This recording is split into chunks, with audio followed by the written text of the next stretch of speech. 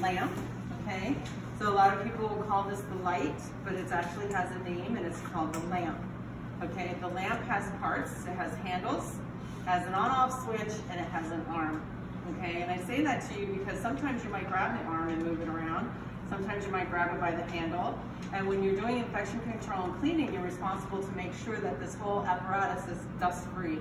Because you'd hate to have the lamp go in front of the patient and then like dust start falling off of it, okay? So you're gonna need to know the different parts. So this is the lamp, the handles, the on-off switch, and the arm, okay? Here's your dental chair. Your dental chair can be manipulated either by a foot pedal, and the foot pedal tells you about up and down, or by the buttons on the back of the chair, okay? So those buttons can go up and go down, the patient can go back. Oh, that one looks like it just goes, is automatic. Where are we going back? This one goes back, look how slow.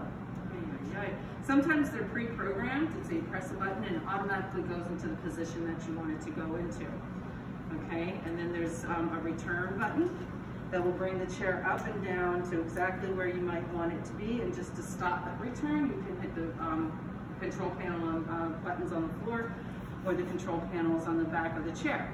So when we cover this chair up, we're going to be using a chair cover that's going to come right about here, okay? Some offices might have barrier tape that would cover this up because this is something that you're going to touch, and anything that we touch we usually cover, okay? So either the whole chair will be covered, or in some offices they'll just have a headrest cover and then they'll have a barrier tape over the control panel. All right, the arm swivels out so that your patient can get in, okay, and then the arm will swivel back. So that's important for you to know, so for patient comfort, because you know, trying to squeeze into this arm, you can easily just set the person down and then they can turn around and then you can move the arm over. All right, so that's your arm. This is an operator's stool, and that's a dental assisting stool. And they're called stools, they're not called chairs, okay?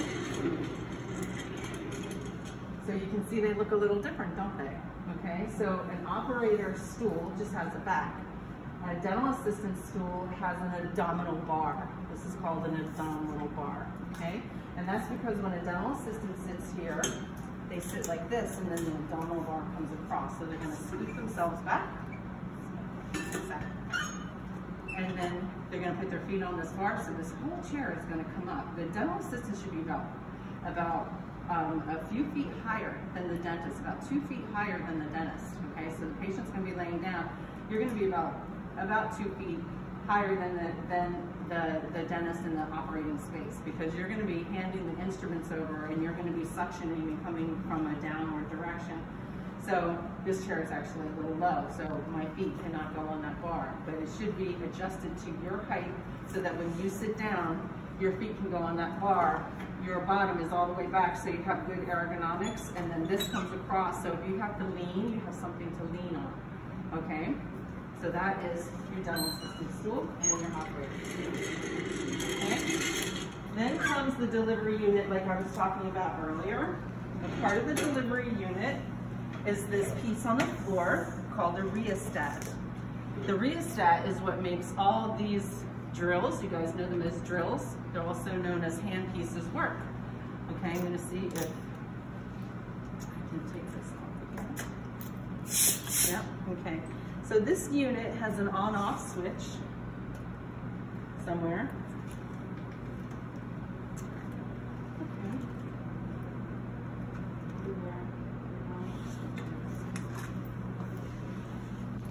Most units have a little switch right under here that turns it on and turns it off.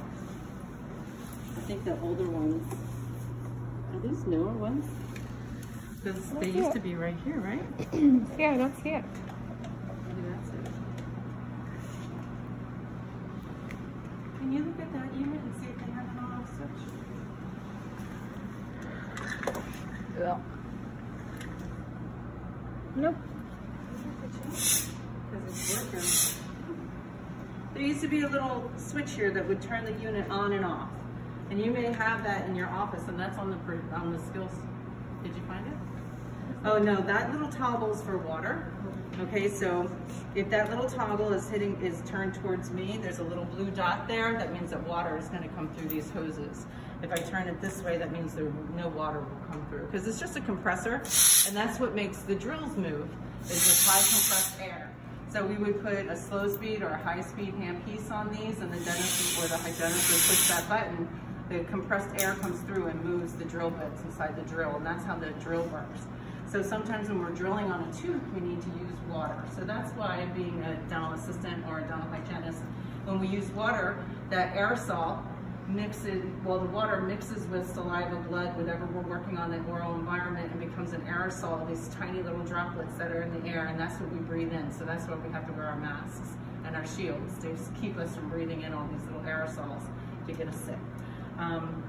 That's why being a dental assistant or a dental healthcare worker is really risky right now. It's like one of the highest risk professions out there, because we are exposed to aerosols all the time, all day long, just by the nature of what we do. So that's why we have to wear all of our PPE. But I think that the dental hygiene unit school must have gotten new units, because literally there was a little switch here that looked just like that switch. And you would turn it on and turn it off. So we might have to skip that piece on the skill sheet, okay? Okay. All right, this is the air water syringe, okay? And this is what makes air and water. All right, the water's not on because they have a separate water reservoir right here. And if you see these white bottles that are over here on the sink, those are what we put water in those white bottles, and then they're connected to this hose, and then water can come through the unit, okay? The air water syringe goes on like this. There's a little button that you press down, and you can push in your air water syringe, and this will allow you to blow air on the tooth as the doctor's working, and then when the water is hooked up, water comes through, and then you can rinse. So if the doctor's drilling or extracting or whatever the doctor might need some water for, that's the air water syringe, okay, or to dry something off. Then your two handpiece handles here, one is for slow speed, one's for high speed, okay? These are just handpiece ports, and if I try to get both of them to work at the same time, I won't be able to. Oh no, boy, they really are making a liar out of me today, aren't they?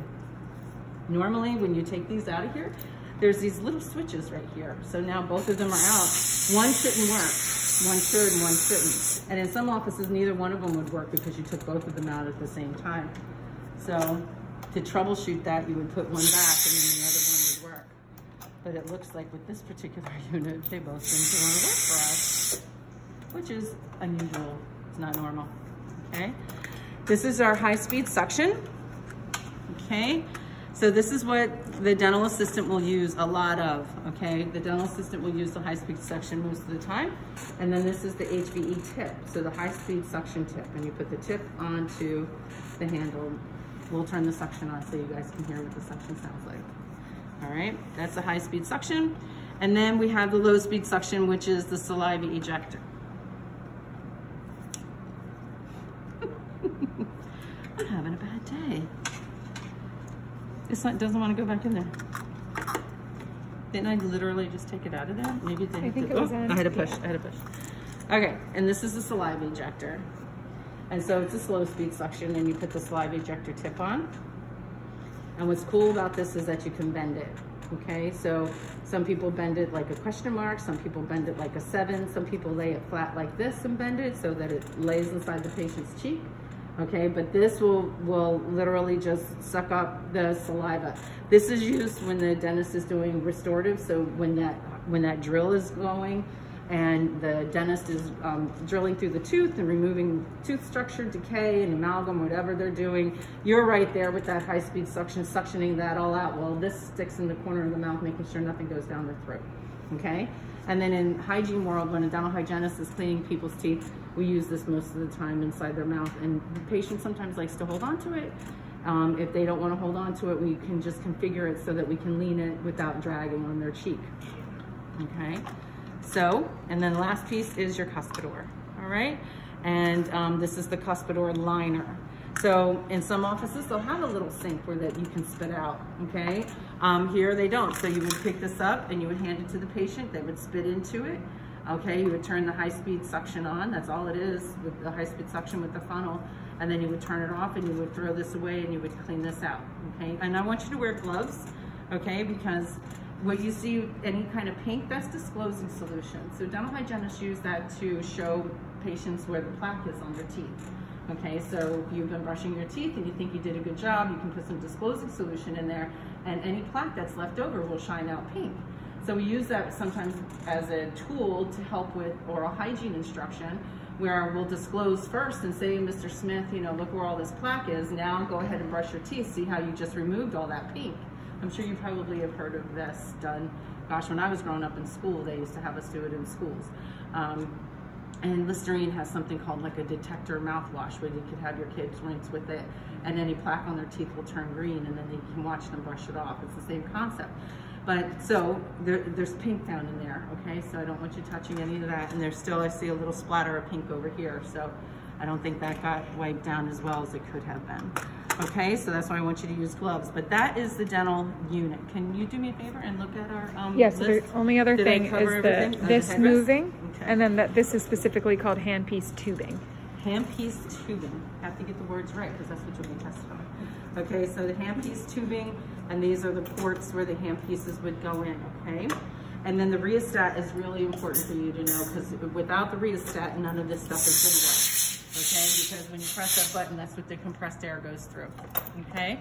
And then our headrest. So our headrest can move here, we pinch it, and we can move it up and down and back and forth, and in some cases, this whole thing can come out. So when we're working with children, sometimes we'll take the whole headrest cover, or not the cover, the whole headrest piece out of the, let's see if it will come out easy. See how it can come, just slide right on out. So the child can sit down and not be bumping into this. If you have somebody super tall, then you can raise it up, okay? Average size person, somebody short, and then again, you can pinch it so that the patient's head can go back or go forward.